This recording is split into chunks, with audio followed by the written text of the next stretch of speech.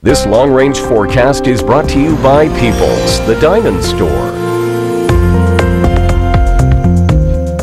All right, let's give you your weather highlights and your long-range forecast. So the storm in the Maritimes winding down tonight, tomorrow, still breezy. Precipitation will be more spotty in nature. Newfoundland, this should be mainly rain for you. And Quebec City, 15 centimeters of snow today into tomorrow. Those snow squalls still firing off Georgian Bay and Lake Huron. We don't see a big change in the wind direction, so this is mostly a northwest wind, meaning places between Barrie and Owen Sound. And Strathroy and London could be getting into a fair amount of snow with, again, snow showers around Toronto.